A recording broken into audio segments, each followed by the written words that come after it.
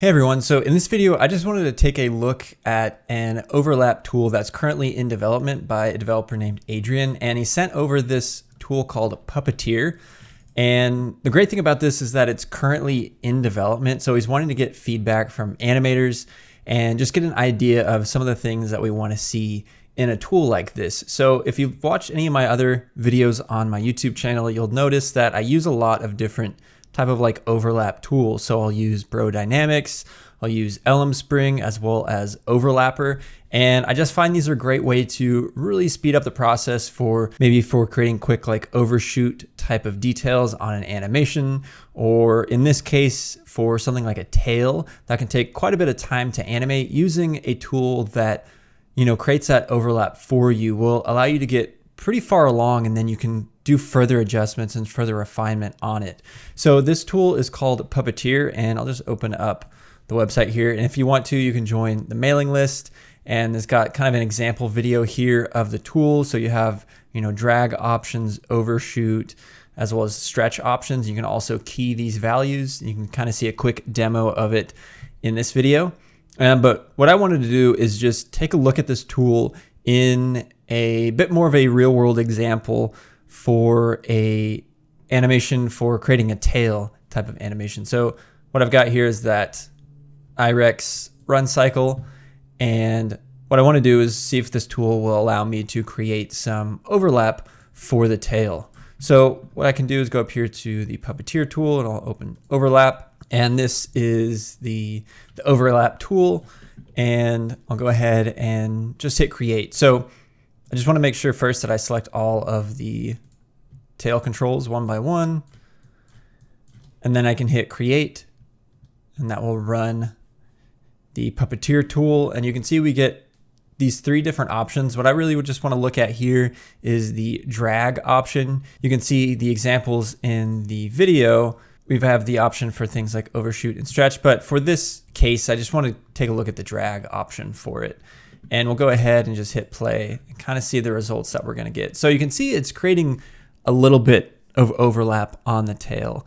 And what we can do is start to adjust this drag option to start to fine tune this. So if I do something like this and just increase the drag, you can see it's doing something a little bit strange where it's increasing the drag kind of on the base. The tip of the tail really isn't moving, so it's not really producing the results that we'd want. And I'll just change that back to 0.5.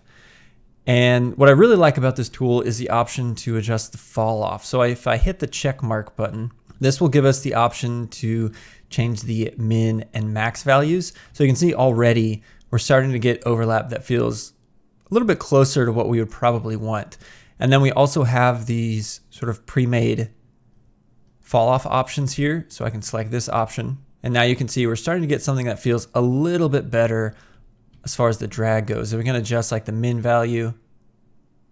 And now you can see we're starting to get some really nice overlap on this tail that feels like it's matching the movement of the actual IREX itself pretty nicely. So it's getting some really nice overlap results. And you can see with a tool like this, it really speeds up the process. So we can use something like this to start creating that overlap that's going to follow the movement of the rest of the character. And then if we want to, we can actually start fine tuning these results and really getting it looking exactly how we want. But this gets us, you know, pretty far along with basically just the click of a button. So again, this tool is currently in development, and the developer Adrian is, you know, wanting to get some feedback and wanting to get some ideas for, you know, really making this a tool that animators will love to use. And just a few of the things that I know right off the bat that I would like to see in a tool like this is the ability to, when you bake it off, it just bakes to an animation layer. So having the option to bake this to an animation layer so that it adds this overlap that it creates to basically a non-destructive layer that you can either, you know, remove or show or delete if you don't like the results. So we do have the option to bake, which I'll go ahead and do.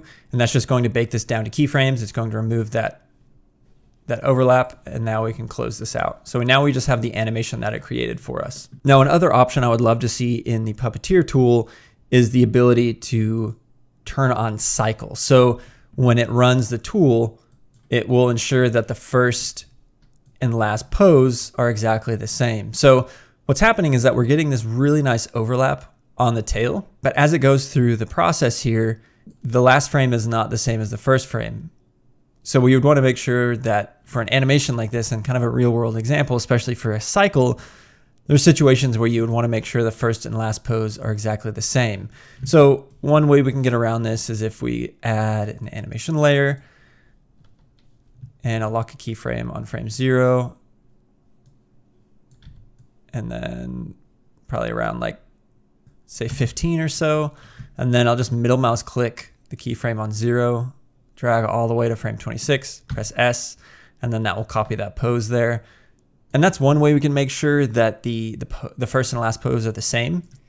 But it would be great to have that built into the actual Puppeteer tool itself to make sure that the overlap it's creating is something that is cyclable and the first and last pose will be exactly the same. So if you guys are interested in a tool like this, you know that I use these types of tools a lot. So when I heard Adrian was actually developing a tool like this and wanting to get feedback on it, I was really interested in kind of testing it out and giving it a try. So if you guys are interested in looking at this and to get notified about its release, you can join the mailing list here. And if you have any feedback on this tool, things you would like to see in an overlap type of tool like this, definitely leave it in the comments below, as this is a tool that Adrian is currently developing and really wanting to make sure that it's specifically built for animators and a tool that really has all the features they would want in an overlap tool like this. So yeah, this was just a quick video to kind of give a rundown of this tool that's currently in development. And if you're like me, who does like to use